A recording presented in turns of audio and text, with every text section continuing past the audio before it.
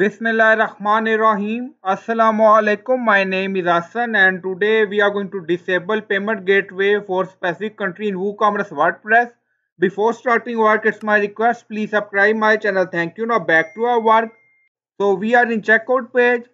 Now go to dashboard. On left side you see plugin. So click on add new. So we are going to add custom code. Then in search plugin write WP code. So this is plugin WP code insert header and footer we will use. So you will install this plugin and activate it, and after activation scroll down. On left side you see code snippet, then you see add snippet, so click on it. Then you see add your custom code, so again click on it.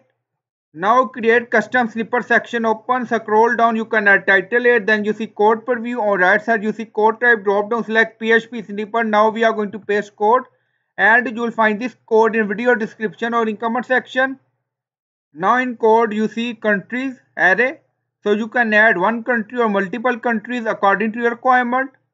So now edit PK and also edit US for United States, and then you see payment gateway, so you can add payment gateway ID here. Now go to WooCommerce payment method. So we are in WooCommerce setting and then we are in payment tab and scroll down, you see different payment method. Now you see direct bank transfer, check payment, cash on delivery, and then you see PayPal checkout. So right click on it and then open.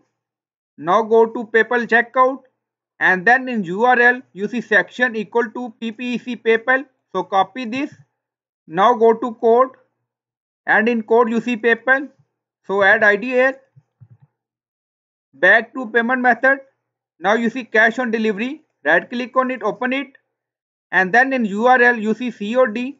If you want to disable cash on delivery, then add COD. So you will find payment ID from this section. Now open, check payment. Now you see ID check.